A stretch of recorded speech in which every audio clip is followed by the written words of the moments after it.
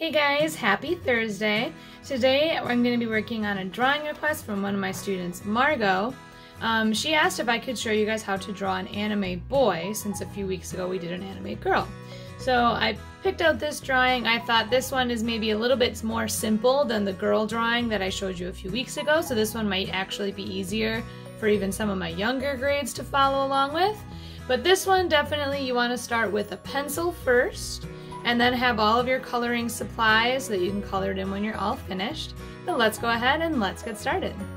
Alright you guys, so with this one I definitely recommend you start with a pencil, because when you draw things like an anime character, you want to draw a lot of basic shapes first and then kind of go back and change them up as you go along.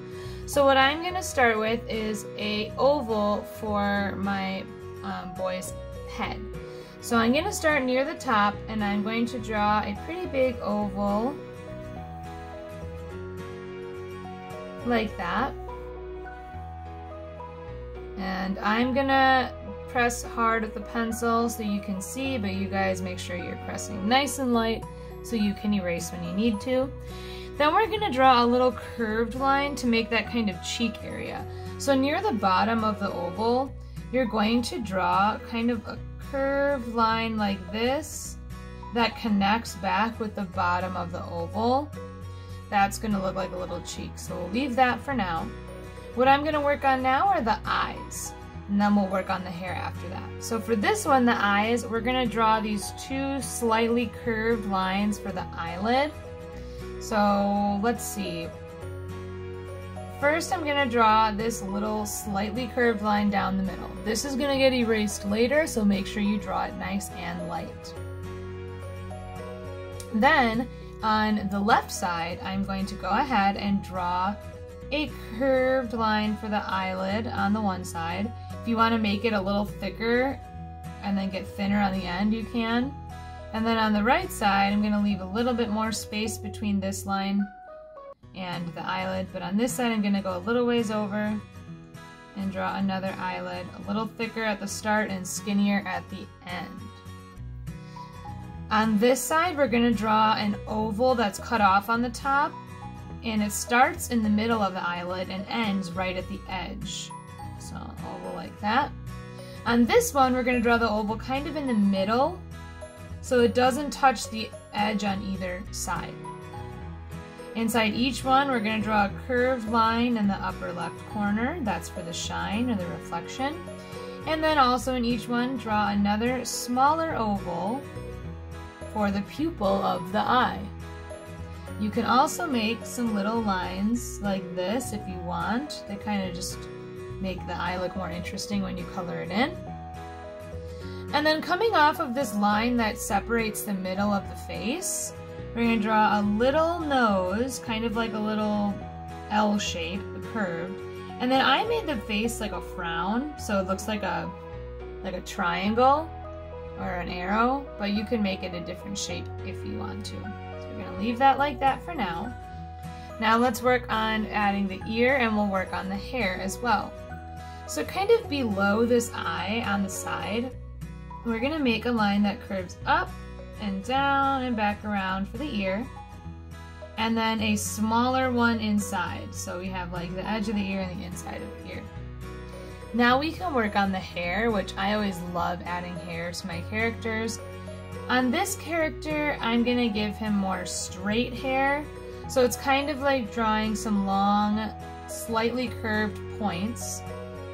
When you're drawing a boy character, usually you don't have the hair covering the eyes so much like you do with girl characters in anime. So I'm going to try to not cover the eye too much with this hair. I'm kind of working on some bangs first, hair that's covering the face, and then I'm going to start up at the top of the head and kind of have an area where the hair parts and just make a few more kind of zigzaggy bumps. So see how on this side I went this way, and now I'm going to go on the other side and have hair go the other way. So I have that part in the middle of my hair. So there's his hair. And then for the body, I did it this way. I did kind of a rectangle shape, but the sides of it are angled. That's for the shirt, at least to start for it.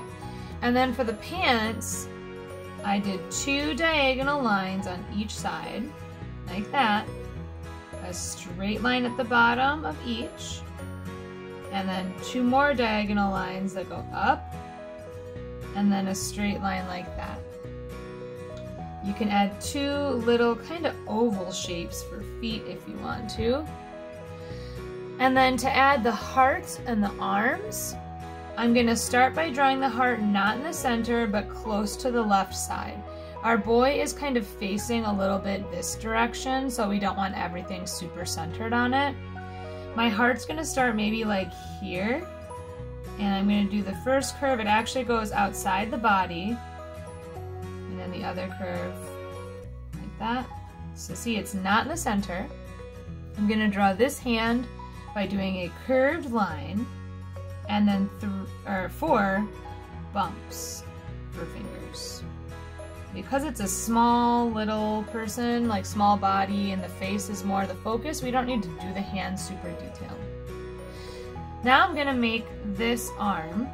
So on up here where the body is touching the head, make a curved line for your shoulder, and then continue that line until you're basically right below the heart where you want the hand to be.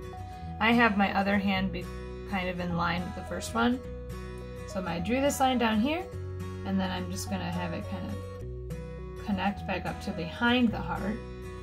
And then on the other side, I'll draw another line like that. And then I just draw another hand that is a curved line, and 1, 2, 3, 4 fingers. The thumb, the 5th finger, the thumb, would be kind of behind the heart, so that's why I'm only drawing 4. Now on this side, I would recommend adding a little curved line here to kind of show the shoulder, and then you can do this shirt any way you want. I did a curved line for the neck, so mine's kind of like a sweater, and then you can add any extra details you want. I like to I made this shirt baggy by adding some bumpy lines on each side, making it a little longer actually, and then another line across like that.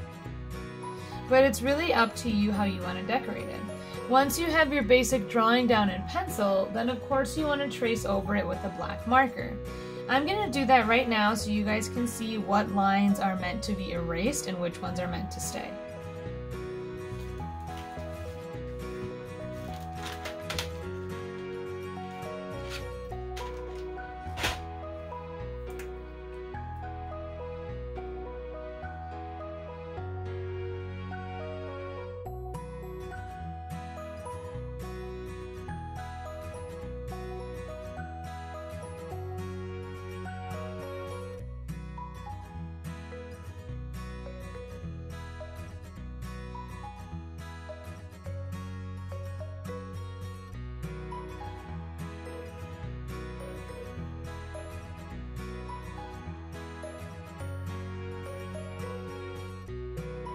Alright, so now I have finished tracing over all the lines I need to trace with marker, so I'm going to use my eraser to erase out the lines that I don't need.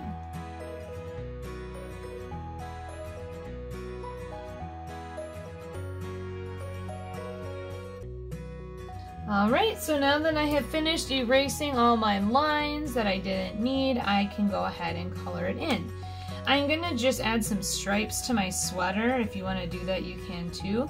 Because I made the sweater kind of lumpy, I make my stripes a little bit bumpy too, so that, you know, it kind of looks like how the shirt looks. So you can add in stripes if you want, or of course you can decorate it however you want. And just have fun coloring it in. The cool thing about drawing anime characters is once you get the hang of it, you can really start designing all sorts of different characters that you want to make of your own kind of design. So that's really cool, but they do take a little time to get used to, but just have fun coloring it in, guys, and make it as unique as you want to make it. Alright guys, I hope you had fun drawing your anime boy with me today. I would love to see the different ways that you chose to color yours in. And also, if you want me to include any of your drawings in my video tomorrow, make sure that you send them to me by the end of today so that I can include those tomorrow when I upload it. But I hope you had fun with this one, and I will see you guys tomorrow for our last video of the week. Bye!